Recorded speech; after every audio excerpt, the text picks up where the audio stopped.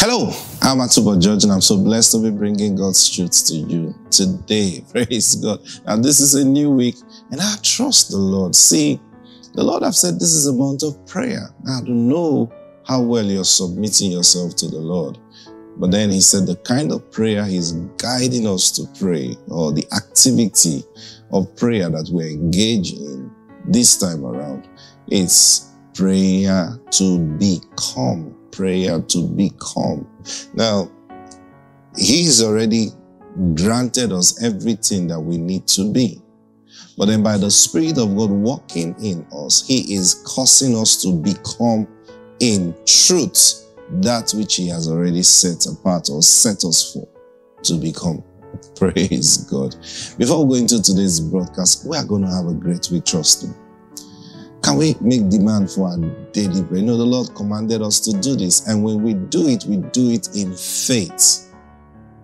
Release your faith with me now and say, Father, I demand right now for my daily bread. It's coming to me in Jesus' name. Amen. Praise God. Thank you, Lord Jesus. Oh, turn your Bibles with me to Luke chapter 18. That's where we have been. Praise God. Verse 1. And He spake, now this is Jesus He's talking about, and He spake a parable unto them to this end, that men ought always to pray and not to faint. That men ought always to pray and not to faint. And I've been telling you all months that you will only faint because you did not pray. The only thing that will keep you from fainting, that's giving up. Fainting there means giving up. The thing that will keep you from giving up is when you pray. And when you pray, what gives you strength is the visitation of angelic beings. Praise God. Yes. Angels visit you. You know, sometimes people just have all kinds of funny ideas. You know, I've been in a long time in this gospel, okay? And being a long time in this gospel, now when I say being a long time in the gospel, means I've spent a good number of my years trying to understand the mind of God, not just for my life, but my greatest concern, made from many years ago, have been to picture God's agenda. What is God up to? What is this whole thing we are doing? What's the purpose of salvation? Why did Jesus come? Now, those are the questions that have been reigning in my heart for many years. Now, of course, you've been carrying those questions for many years, and you're dealing with God, you should begin to receive answers. Praise God. And so the kind of understanding God gives to me are things that are related with His work, not just on earth, it's His whole work in the universe. You see, so I'm not just concerned about what God wants to do with me. I want to see what is on your mind. Why all this thing? Why do you go all this way? Why would you do this in the first place? Until your mindset begin to go or become in tune with the mindset of God in all His work, you've not even started. If you don't picture the work of God, if an understand, now this is not just because God does it to preachers. No, everyone.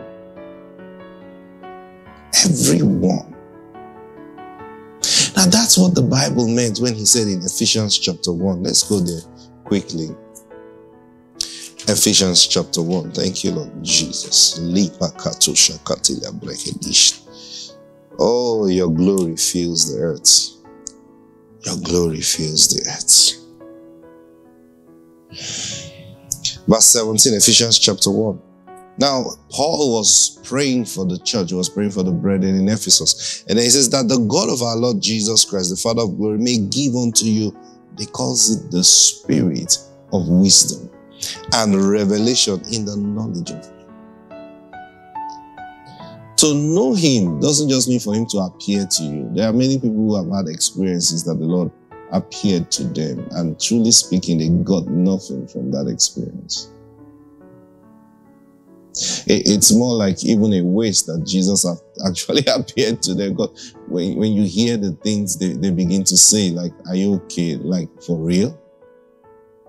Now, not because your mindset is not matured enough to comprehend what they are saying, but they had an experience with Jesus, and all they are concerned about is the fleshly. You know, people have amazing, it's all in the mind.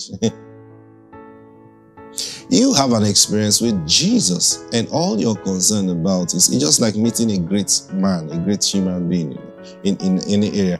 And all you're concerned is how to take a picture with that person so that you can post it on your social media and people will see that you actually met this man. Now that's all your concern. So even when you're in his presence, like, all your mindset, like how to take a picture with him. Should I ask him, or should I just jump in his face and take that picture? But beyond that, you didn't just meet that person so that you can take a picture with him. You met that person to reason out something. So what impact? Really, what impact? Now, why do they want to post pictures? They want to use those pictures to let people feel, I'm close to this person, so you need me. You understand? So they want to use the person to feel important. And some people also have used that to take money or defraud people. I know him now. He's look at, I have a picture. See me. This was when we were eating lunch together at So Hotel. See me. In fact, this was in his house, just in his bedroom. Like, you mean you're really close? Oh, I can call him now on the phone. And why are they doing all that? They want to, so that you trust them and so that you can tell them, can you get me across to? Can you tell him to? And then they now begin to defraud you. So they are meeting that person. All their concern was how to use that person to make gain for themselves. The image of that person to make gain for themselves. It's the same thing with preachers and the Lord Jesus Christ. So some people just want to have this experience, oh Lord, appear to me, oh God, appear to me. Have you seen people pray that? Or maybe you've even prayed that prayer before. Lord, I just want you to appear for me. Appear, Lord, appear, Lord, appear. His appearing to you may not make so much meaning to you. Yes. If your mind is not tuned towards understanding his will, his purpose, when he appears to you, all you'll be concerned about is how to tell the story. Jesus can be talking to you, like, wow, man, when I preach and tell people that I saw you, he's right there talking to you. And all you're concerned about is, hey, I'm going to Sunday service. I'm going to tell them that Jesus appeared to me. And wow, they will know I'm close to Jesus. And then Jesus is there. See, the moment he notices that he doesn't have your attention, he will switch.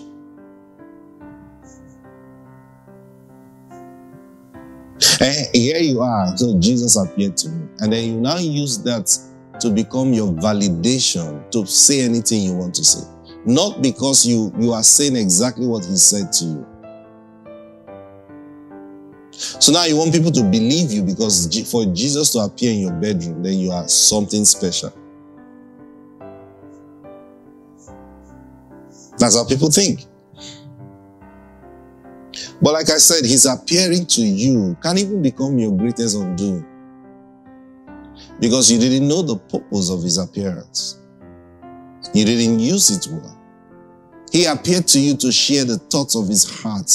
So when Paul was praying here, he says that the God of our Lord Jesus Christ, the Father of glory, verse 17, Ephesians chapter 1, may give unto you the spirit of wisdom and revelation in the knowledge of him.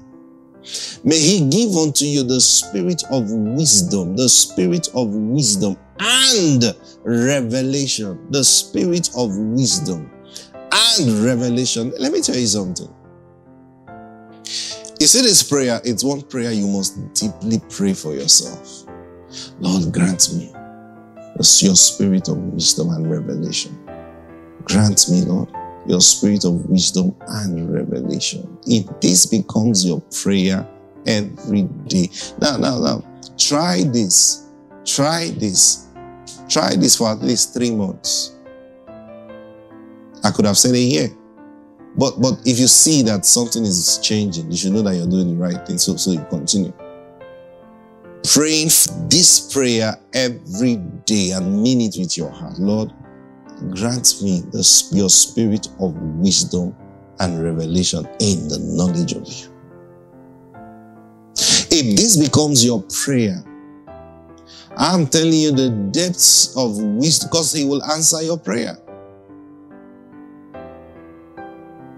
He will answer you.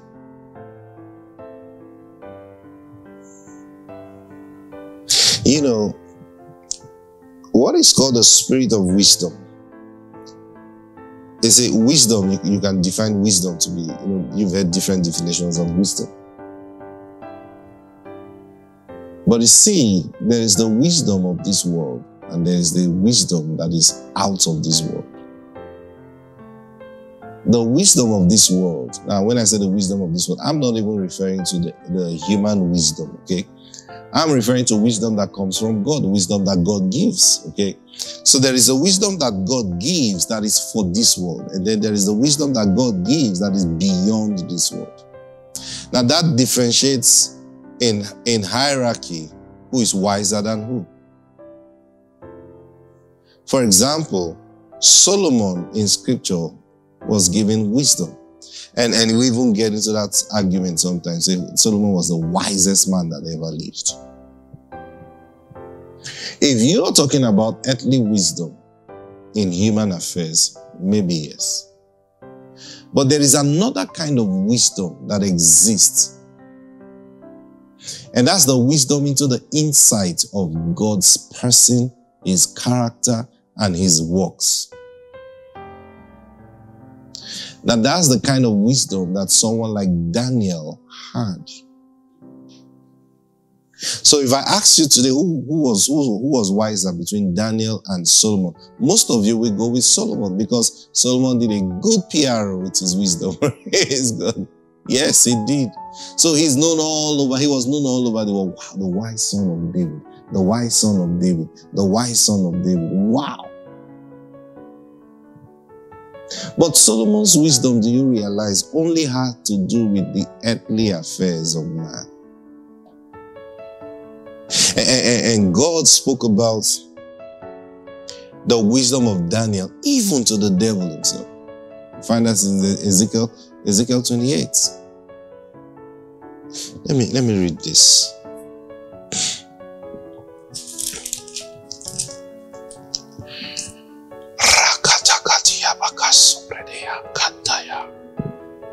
The word of the Lord, verse 1, Ezekiel 28. The word of the Lord came again unto me, saying, Son of man, say unto the prince of Tyrus. Now, notice they say to the prince, you know the thing about Ezekiel, he prophesied about Tyrus. He prophesied about the land itself, Tyrus. Then he prophesied about the prince of Tyrus. Then he prophesied about the king of Tyrus. Now, the prince, when you look at these prophecies, and there's something you need to understand about God and the way he speaks. Because many people a lot of people misjudge prophecies, and they misjudge it because they try to understand prophecies with their minds. So they jump into conclusion, they judge and say this is the meaning of the prophecy when the prophecy has not even started being fulfilled. So here he's talking about the prince of Tyrus. Who's the prince of Tyrus? Not a human being. Not a human being. He wasn't talking about a physical prince. Now it says, thus says the Lord again unto me, saying, say to Son of man, say unto the prince of Tyrus, thus saith the Lord God, because thy heart is lifted up, and thou hast said, I am a God. I sit in the seats of God in the midst of the sea, yet thou art a man and not God. Though thou set thy heart as the heart of God. Behold, now look at verse 3, behold, thou art wiser than Daniel. There is no secret that can hide from thee. This was God's testimony about this prince of Tyrus. Now, when you study the book of Daniel, you will notice that he called angelic beings princes. You remember when Daniel was waiting and then the angel came and brought his answer from heaven and said, look, as soon as you began to pray, I left swiftly, but there was a problem. The prince of Persia withstood me these 21 days.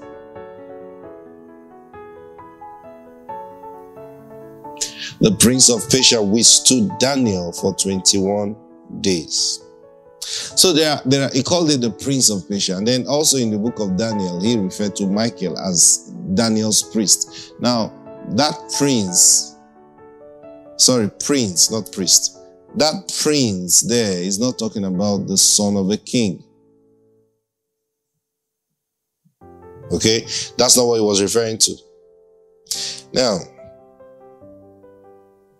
so when he talked about the prince of Persia, he wasn't talking about a physical prince. He wasn't talking about the son of the king of Persia. He was referring to the guardian angel over Persia.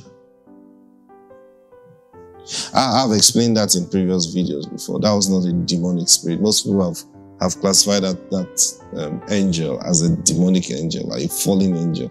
No, sir. It was just an angel that was doing his job.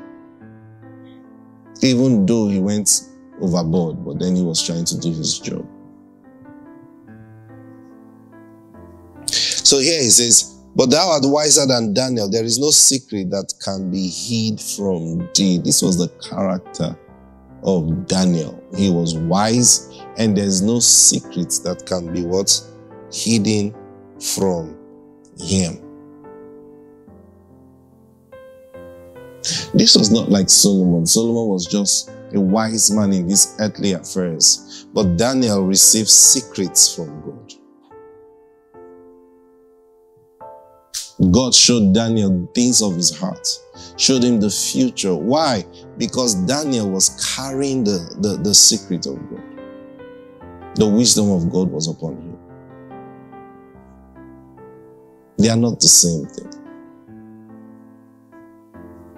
The kind of Solomon's wisdom can easily lead you into trouble because it's human beings that recognize that you're wise. I love the way this guy talks. The guy, whenever he talks, meanwhile, the kind of Daniel's wisdom will repel people from you. People will hate you. You'll be a loner. Why? You are speaking from a realm that they have not touched. You are speaking from a realm that they cannot even touch. And so you're speaking, and then like, what is it talking about? What are you saying? But Solomon's wisdom, they are relatable, okay? He's talking about life, he's talking about, but Daniel is talking about things to come years from now.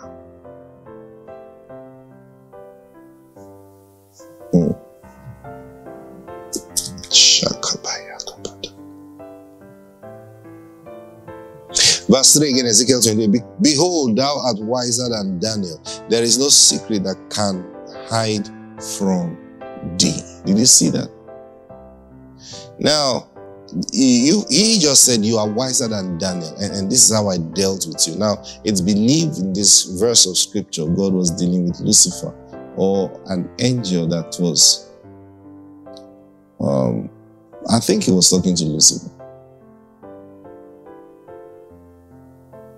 Why? Because God had given Lucifer in charge of the earth. Lucifer was the one in charge of the earth. He was in the Garden of Eden. He lived there. Oh, some of you don't understand the war that was going on. He lived there.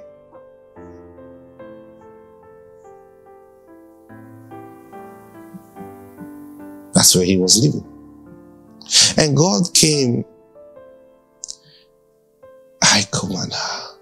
When God created all things and created man, he brought man right into the Garden of Eden and said, take, I give you this garden, dress it, and fill the earth with it. Satan knew that God had displaced him. He knew. And that's when the war began with man. His job is to see that man never gets settled. Everything you see Satan do is the same purpose. Don't get settled. Don't get settled. But hey, God is bigger than him. Have you considered that? Praise God. So when we pray, I'm encouraging you. Your prayer should be, Lord, fill my heart with your wisdom. Lord, fill my heart with your wisdom. That's the prayer you should be praying these days. Fill my heart with your wisdom.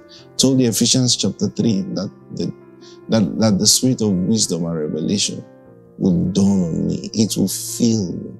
The spirit of wisdom and revelation will fill me. Can you begin to pray that prayer right now? Father, fill me with your spirit of wisdom and revelation. Fill me, Lord, with your spirit of wisdom and revelation in the knowledge of Jesus Christ. If this is what you pray, Father, I release these ones that are following into dimensions of your spirit. I release them into dimensions of your spirit, that they begin to bear the right kind of fruits. In the name of the Lord Jesus Christ. Amen. God bless you. I'll see you tomorrow. Bye.